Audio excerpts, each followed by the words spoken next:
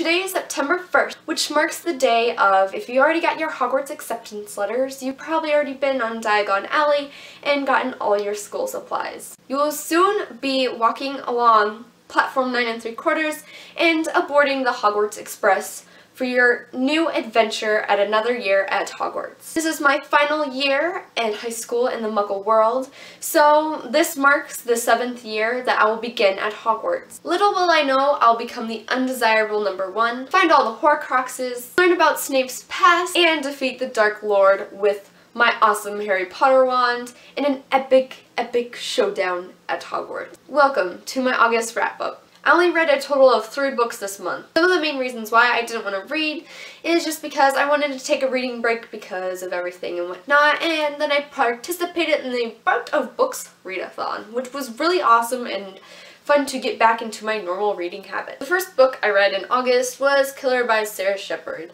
Holy smokes, I actually really liked this book and I was just kind of blown away. I rated it 5 out of 5 stars on Goodreads, and yeah. I also read Heartless by Sarah Shepard, which is book number 7 in the Pretty Little Liars series. It was just like any other Pretty Little Liars book. I really enjoyed reading it, and so I gave it 4 out of 5 stars. I finished off August with a bang by reading Wanted by Sarah Shepard, the 8th book in the series, and I finished this about 10 minutes till midnight last night.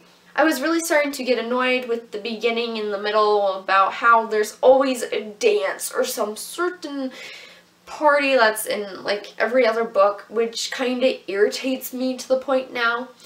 But once I got past that part, the ending was epically awesome and I was just mind blown. This book, 5 out of 5 stars. Ending just amazing, and I can't wait to read the next in the series. The ending also made it a lot easier now for me to read and go on with the next series of books, even though the last couple of pages still irritated me because they're the last chapter, but I just like how Sarah Shepard is just keeping my attention in these books, and I feel like it is better than the Private series. Whoops, I did go there. I did have a successful reading month because every book that I read, only 3, I actually really enjoyed. Anyways, thanks for watching.